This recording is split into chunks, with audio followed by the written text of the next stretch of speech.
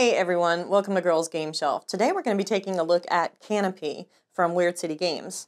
Now in this tableau builder, you're competing to put together the nicest rainforest, so you'll be growing philodendrons and trying to encourage sloths to come inhabit your area. So we're going to dive in, but keep in mind that this is a prototype copy, so it may vary a little bit from the final version. Begin by setting the season and new growth cards in the middle of the table as shown, and put the various tokens within reach. Shuffle the seed cards and put them face down next to their designated spot.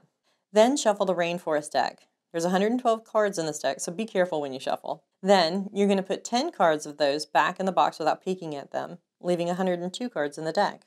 Now split that rainforest deck into 3 equal decks, placing one on the current season and setting the other 2 in season 2 and 3, prepped for later. Take 1 card from the current season deck and place it face down on New Growth 1. Put 2 cards in New Growth 2 and 3 in New Growth 3. On your turn, you'll start with New Growth 1. Take a peek at all the cards there. You then have 2 options. You can either add them all to your tableau in any order and deal 1 new card to the New Growth spot, or you can pass by returning those cards to the New Growth spot and dealing 1 more card to them. If you pass, move to the New Growth 2 spot and peek at them, but you can't go back to the New Growth 1 spot if you realize you like them better. Now you can decide if you want to keep those cards or take a chance on what is in New Growth 3 instead.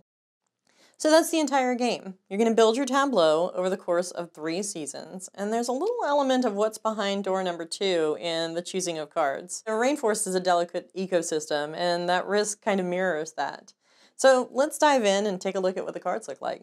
So what's a rainforest without trees? There's 2 kinds of tree cards, trunks and canopies, and trees remain in your tableau between seasons. If you keep a trunk card, you can either use it to start a new tree or tuck it behind a tree you're growing to make that tree taller. When the tree is complete, each trunk piece is worth the listed points. When your tree is as tall as you want it to be, you can cap it off with a canopy. Canopies prevent further growth of the tree, but they lock in the trunk points and can give a bonus to all of the trunk sections in their tree. Plant cards are the first set collection element in the game. Each type of plants scores a number of points based on how many copies you keep in this round. Plants are discarded at the end of the season. The second set collection element is weather. Each pair of rain and sun you collect is worth 5 points, but neither card is worth anything if not paired with the other, because you need a proper balance of rain and sun. Weather cards are discarded at the end of the season as well. Animal cards come in mating pairs.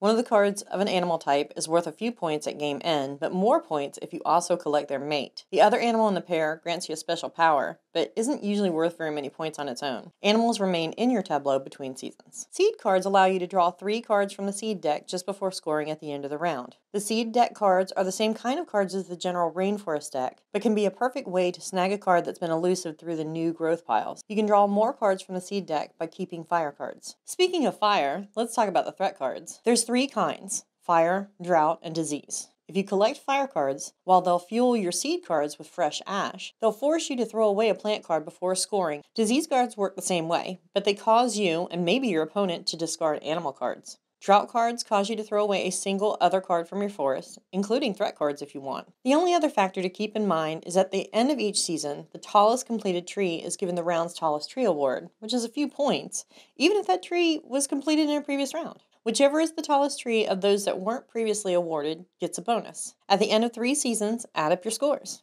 Uncompleted tree trunk segments are the tiebreaker. And that's Canopy. Thanks for watching, and if you enjoyed the video, be sure to like and subscribe below. We'll see you next time. Bye.